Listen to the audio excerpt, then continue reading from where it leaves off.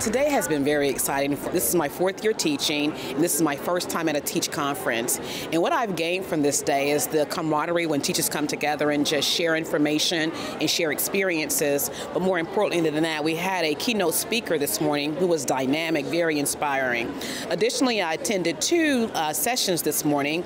One was about STEM, science, technology, engineering, and math, that really is going to assist my students with learning how to code. I'm really excited about that.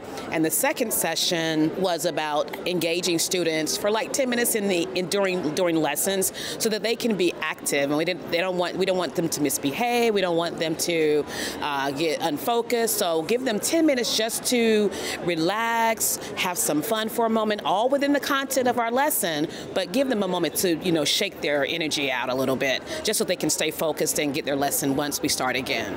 For tickets and more info, go to WJCT.org/teach.